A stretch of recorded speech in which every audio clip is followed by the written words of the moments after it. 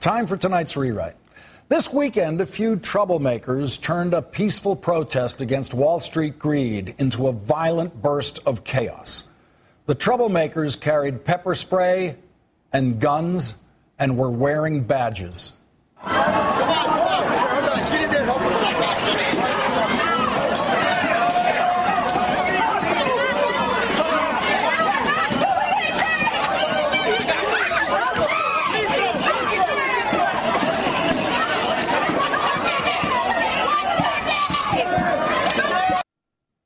We're not doing anything. You heard the woman say that as the police were grabbing people for absolutely no reason, crushing them on the pavement and arresting them. We're not doing anything.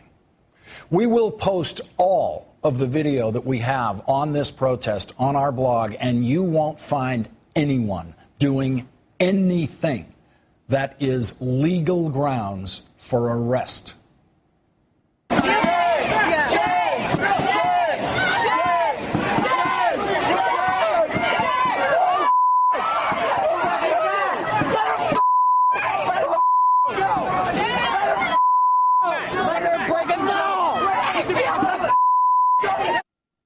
Let's take another look at that unprovoked police brutality. The reason that man is being assaulted by the police is because of what he has in his hand. He's holding a professional-grade video camera. Since the Rodney King beating was caught on an amateur video camera, American police officers have known video cameras are their worst enemies. They will do anything they can to stop you from legally videotaping how they handle their responsibility to serve and protect you. So this police commander has decided that the correct response to that man shooting video is to grab him and smash his head into a parked Volvo. The commanders are recognizable by their white shirts. The white shirts indicate a rank of lieutenant or above. Here's another courageous commander showing his men how to control the citizenry. His target for showing how tough he is was an unarmed woman who he had to reach across the police security line to grab.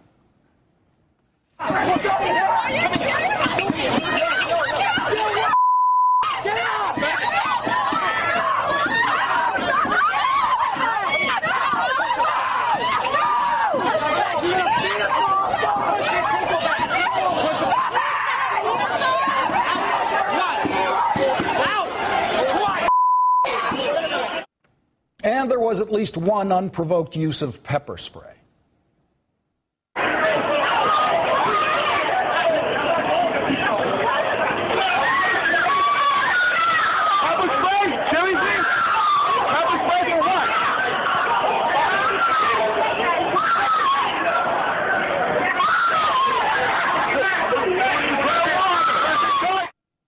USLaw.com has posted a slow-motion version of the pepper spray incident, which, of course, shows there is no conceivable justification for the use of the pepper spray.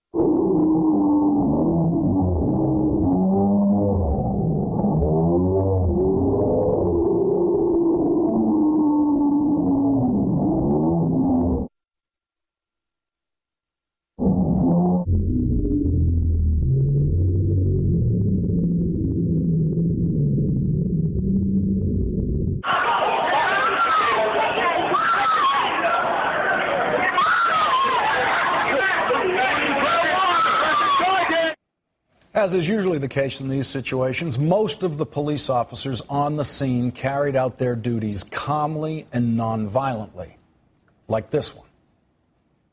Guys, back please, thank you. Man, back please, man, thank you. That's how you do it. Stand back, thank you. You respect those people.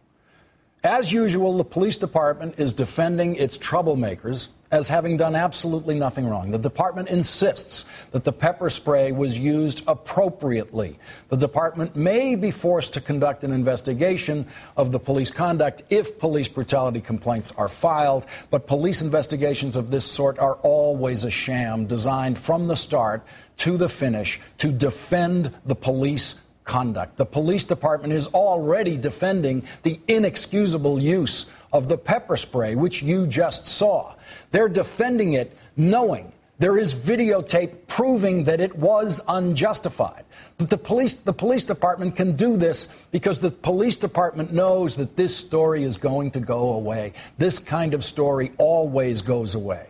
Someone would have to have been killed or very seriously injured in order for the press to stay interested in this story and for the police to do even a half-serious investigation into it. This is just a story of a few cops being tougher than they had to be, and yeah, technically breaking some laws. And cops know they can always get away with that. American police know that no mayor and no police chief is ever going to call them on just being what they think of as a little too tough.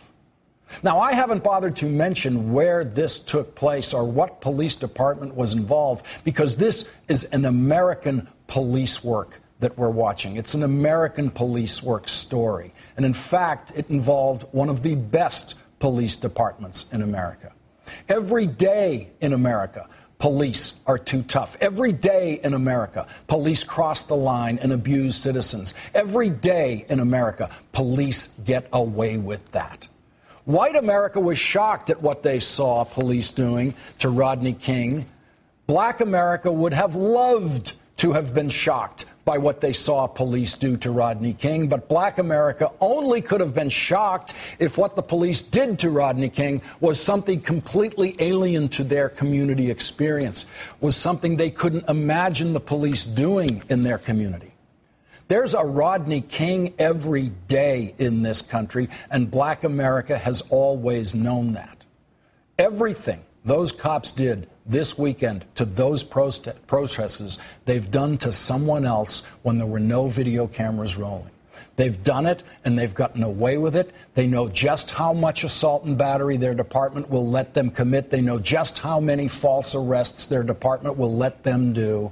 They know just how much latitude their department gives them on abusing citizens. They do it because they know they can. They do it because they know they will get away with it. None of the officers who crossed the line this weekend will be disciplined in any way. None of them will be charged with the assaults and batteries that they committed. None of them will be charged with the false arrests. None of them will lose a day's pay. The police department doesn't need an investigation to figure out what happened this weekend. The department has already said the officers acted appropriately. Case closed. That's it.